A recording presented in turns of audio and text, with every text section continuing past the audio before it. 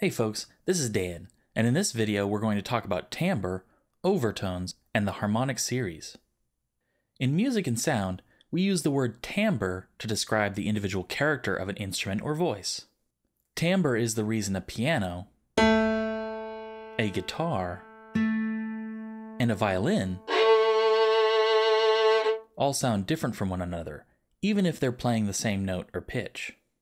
However, in order to understand why they sound different, we're going to analyze their sound using a type of tool called a spectrogram. A spectrogram is a visualization of sound, where the x-axis represents the sound over time, and the y-axis represents the frequency content of the sound. The brightness of any given area on the graph shows us how loud that frequency is over time, the brightest being the loudest, and the darkest being the quietest. When we examine our piano, guitar, and violin, using a spectrogram, we begin to see certain patterns emerging in our visualization. The horizontal lines you see represent both the fundamental tone and the overtones, which together comprise the instrument's harmonics. The fundamental tone is the lowest frequency tone, or the first harmonic, and its frequency is how we determine the pitch of the sound. In this case, the frequency on our spectrogram reads 220 Hz, or 220 cycles per second. A frequency of 220 Hz matches A3 on our musical scale. That's the A below middle C. The horizontal lines above the fundamental tone are the sound's overtones, and along with the fundamental, make up the sound's harmonic series. Frequencies that are part of this harmonic series make up the sound's tonal information, whereas sound that is not part of this content, like the noise of a piano hammer striking the piano string, or the gritty sound of a bow hitting the violin strings harshly, add non-tonal character to the instrument's sound.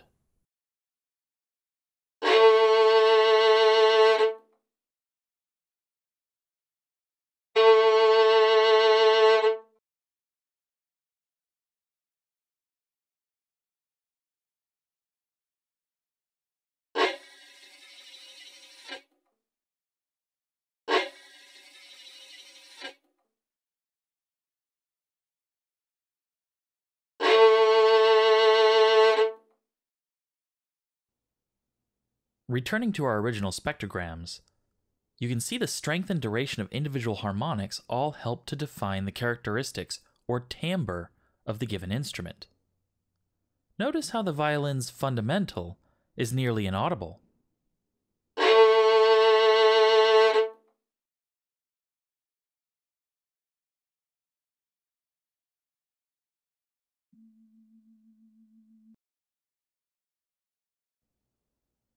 It has more emphasis in the higher harmonics, resulting in a harsher or more nasally timbre when comparing it to the guitar or piano.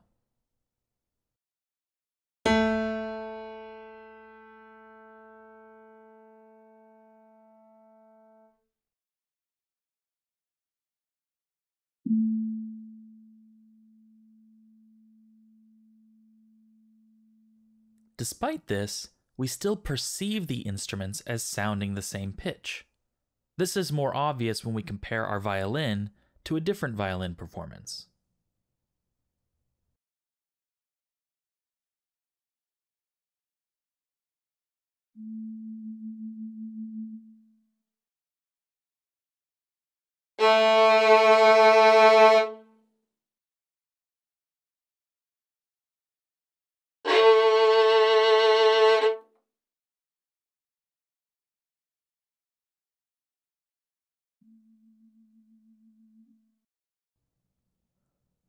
Finally, you may have noticed that all of these instruments' harmonics follow identical frequency patterns.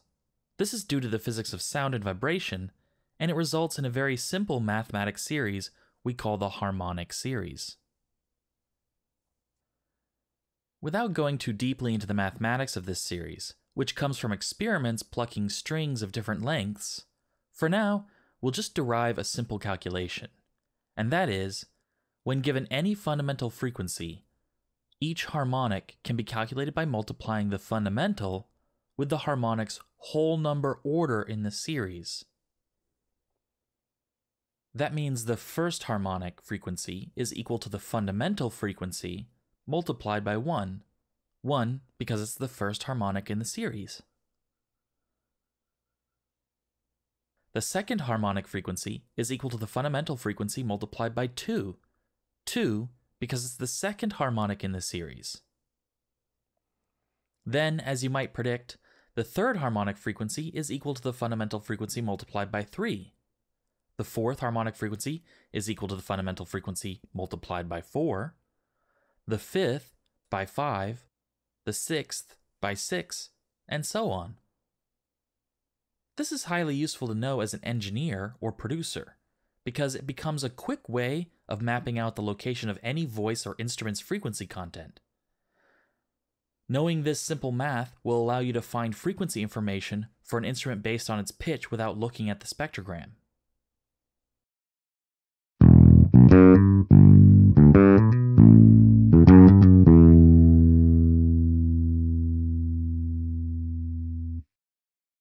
That means an electric bass playing a low E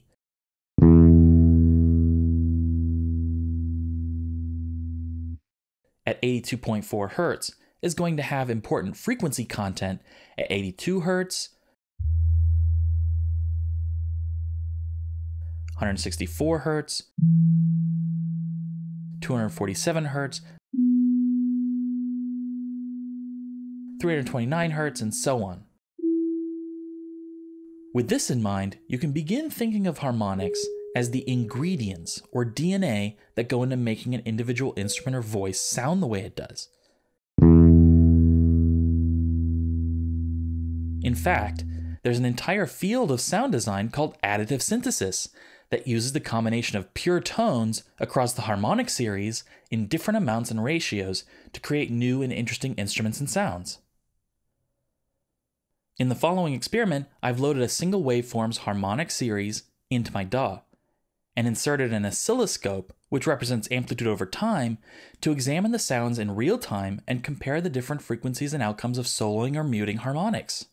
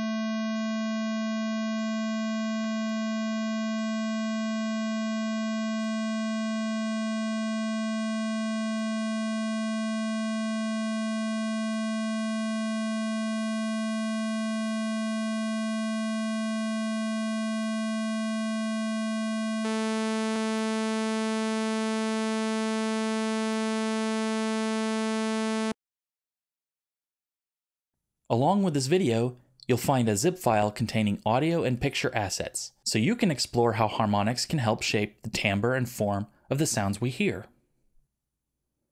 To recap, in this video we learned that an instrument's harmonics are made up of a fundamental frequency and a series of overtones, which follow the harmonic series. We learned that the harmonic series is a simple mathematical series where the fundamental frequency is multiplied by whole numbers according to the order of the harmonic in the series. We saw that a sound's pitch is equal to its fundamental frequency, and that an instrument's timbre describes its sonic character, and that this depends greatly on the strength and duration of individual harmonics. Finally, we learned that we can combine pure tones along the harmonic series to create new and interesting sounds and waveforms. Well, that's all for now. Thanks for watching, and the next time you hear a sound or instrument, think about how its harmonics make it stand out or sound different from other instruments or sounds.